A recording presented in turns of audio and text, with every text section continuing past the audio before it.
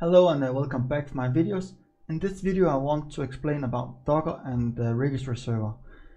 And based on the 3 previous videos where you have guided from the beginning to starting the Registry server, and then based on the UI, I will help you to create your own docker-compose file. And remember, this file can be downloaded on my Github account, and the link will be below in the description field. First, we want to define the version, and we want to use the version 3.7, and then we go for the service, and this should be Docker Registry, the host, and then we want one more, say Docker Registry host web UI. That's the 2 services we want to do. And create the easy one will be image registry, and then we want to bind for ports, should be 5000, so we can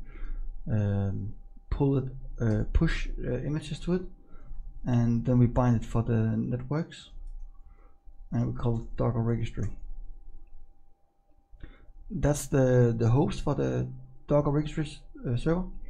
And then we want the image array, and should be the information about the web UI, and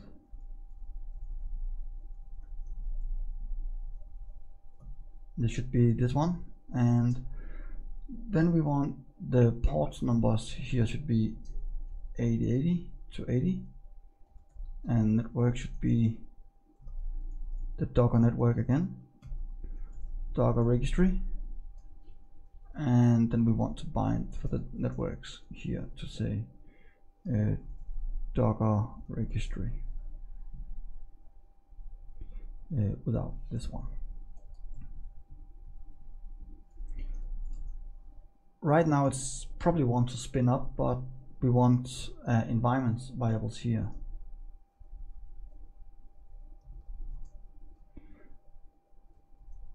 And like we want before, we want registry host and the port number, and the port number should be 5000, and the registry host should be the service up here. And then if we're going for the terminal, and CLS, and say docker compose up. Okay, then we have a little mistake here. Let's go back and fix it. It's because we need a tab here. So let's go back to the terminal, one more up, and then it should be spinned up as we want. And I can already see the mistake here. I have not defined the version 2 here, so it's taking down the wrong image, and let's do it again. And we have 2 up here. Let's go in for this one and browse, and it's gone. Now we want to pull the images. So let's go up here to say docker push, and going back, and you can see we have nginx here. If I'm going for the terminal again and kill it, now it's down.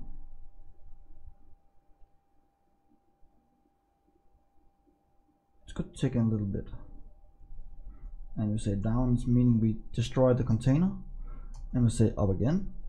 You will discover the nginx will be gone.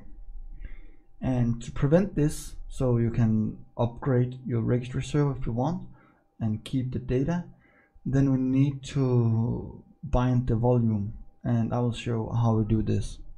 So let's going back for the editor, and then we're going for the Docker Registry host and type below the ports, that's fine, and we type volumes and what we want to do here is say data registry data, yeah,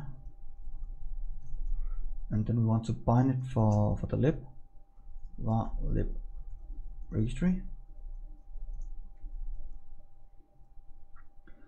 and then we can go back and respin it up and say spin it up. If you're running on Windows, you probably want some password issues and something like that. If you're running on Mac on a Windows, you will discover nothing.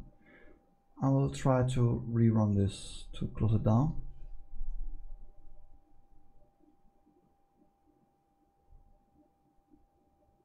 And it's shutting down. Just a minute. Say down. It's closing it up. And then we say up. And it should giving me some. Here we go. That's perfect.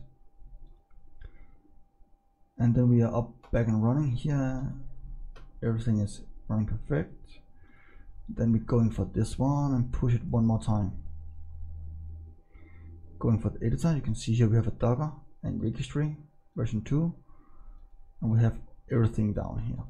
If you're going for the browser, and we reload, and we have everything. So let's try just for fun, and going back to kill it down here, and we're saying down to destroy the container.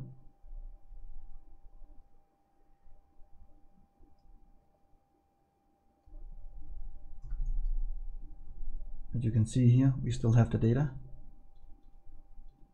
So if we're going back and say docker-compose up, it should spin everything back fine. I run it here and we have it. That's how you can use the docker-compose to build your own registry server. And I hope you really enjoy this video. I do. And remember, you can download the composer script on my GitHub page, and the link will be in below, and you are welcome to follow me on GitHub.